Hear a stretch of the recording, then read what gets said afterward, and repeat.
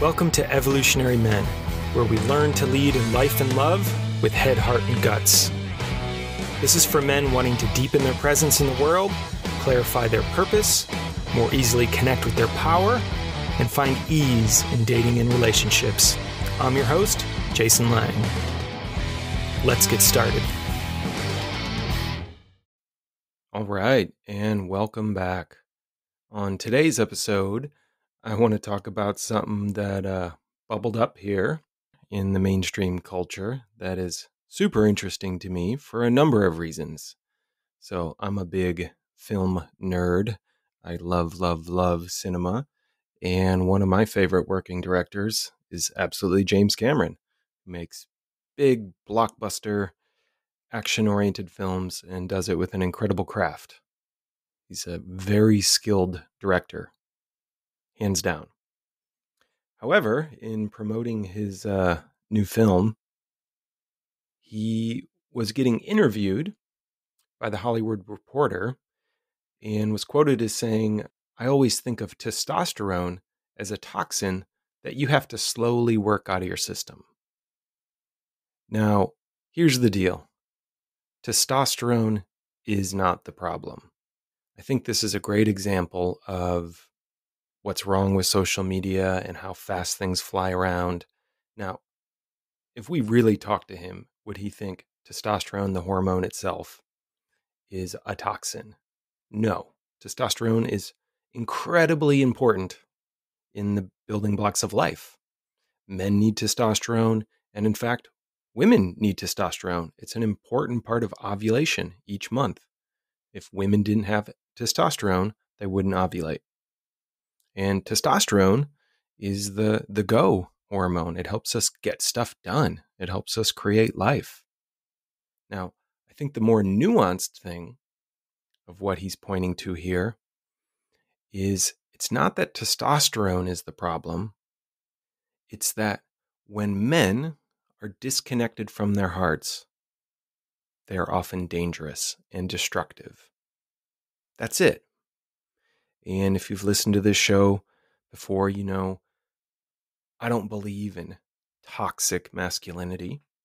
I do believe in pathological masculinity, which means masculinity that has grown awry through developmental trauma, through lack of training, through all the many things that cause men to disconnect from their bodies, to disconnect from their hearts. Now, pathology is different than toxic. Toxic means it's bad no matter what. Pathology means something has gone wrong in its development. And there is no doubt that there are instances of the masculine and instances of men who have gone very wrong. And what I specifically mean by this is that disconnecting from the heart. Testosterone is like a energy of moving forward, getting what I want, pushing, taking risks. Its benefit is it moves things forward. But when it's disconnected from the heart, it loses any relational association. All of the bad shit that people hammer men for these days is almost exclusively the result of that. Disconnection from the relational space. Relational space meaning impact on other people and even impact on the planet. That's when really bad stuff happens. That's when wars are started. That's when the environment is decimated and polluted and destroyed. That's when people are abused. That's when women are sexually abused. That's when other men are bullied. It's when there's the disconnection in the heart space from the relational space. Testosterone is not the problem. It's testosterone, aka men, the masculine, disconnected from their hearts. That is the problem. Now, a lot of men don't want to be in their hearts or don't know how to be in their hearts. By heart, I mean in their emotional center, feeling and connected to the feelings of others. Why? Well, it can be painful. Emotions live in our body, something I've talked about before. And when we don't know how to process them or be with them, we want to avoid them. We run away from them. We disconnect from our bodies. Or sometimes we just don't have the training of how do I do this? How do I move my anger in a healthy way? How do I connect to my lust in a healthy way? There are healthy ways to do all of these things that the masculine is often beat up for. And that, yes, there is a bit of a cultural pendulum swing to the side that's been really presencing all the different ways the masculine has caused harm throughout history. That's not a bad thing. That's actually a really important thing. We want to evolve. We don't need to reclaim or rediscover our masculine. We want to keep growing the masculine into an even more powerful and sensitive force inside ourselves and inside the world. The world needs the masculine, the part of us that notices, witnesses, tracks, and then acts. The part of us that serves, the part of us that makes things, protects people, and teaches things. Those are all deep gifts of the feminine and the masculine, but particularly the masculine. Testosterone isn't the problem. It's the unevolved, pathological masculine. That is the problem. Now, I think if I had James Cameron here and we sat down and talked about it, he'd probably agree. His latest movies show people fiercely protecting the environment, their family, and each other. And that is not possible without testosterone. That is not possible without the energy of go, act, react. We need healthy masculine energy, and we need testosterone. We just need it integrated into an actual open, sensitive body. That is the thing. It's not the masculine that's the problem.